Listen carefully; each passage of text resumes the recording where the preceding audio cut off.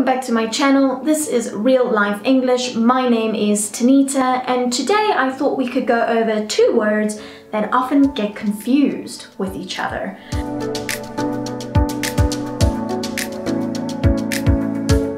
The two words that I wanted to cover today are quite relevant to my life. My fiancé and I have been talking about leaving the country that we live in at the moment for quite some time, and this is something that we're working towards over the next few years. And the words that we use to describe this often get confused with each other. So I thought we could look at the differences and learn a bit more about them. So let's look at the two words that we're going to cover today. Those words are immigrate and emigrate. So let's cover the pronunciation first. Let's get that out of the way.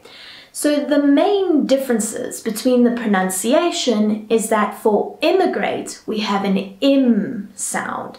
And for emigrate, we have the m sound, all right? Like the letter M.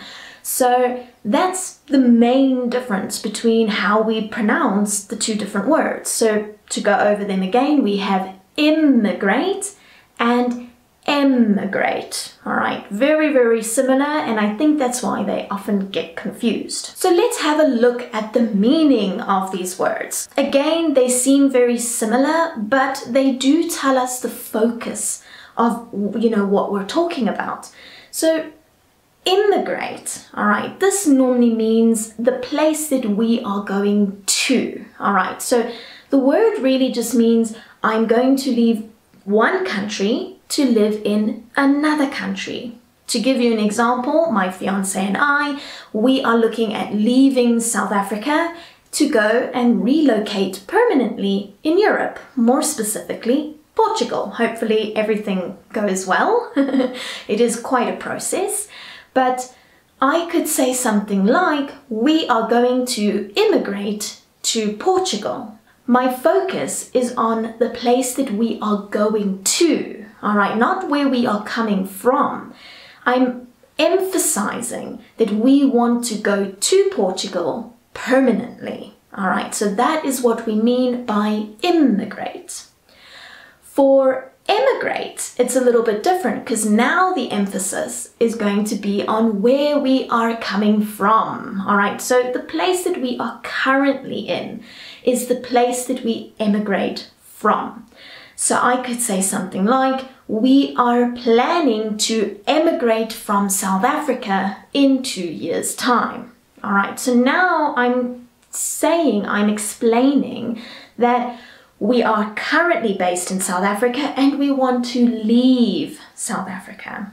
The main differences between the two words is immigrate, we focus on the place we are going to, and emigrate, we focus on the place that we are leaving from. An easy way to kind of think about it, or to choose which word you need to use, is just think im means we're going to go into a place. So we're going to go into a country. So that means we focus on where we go to.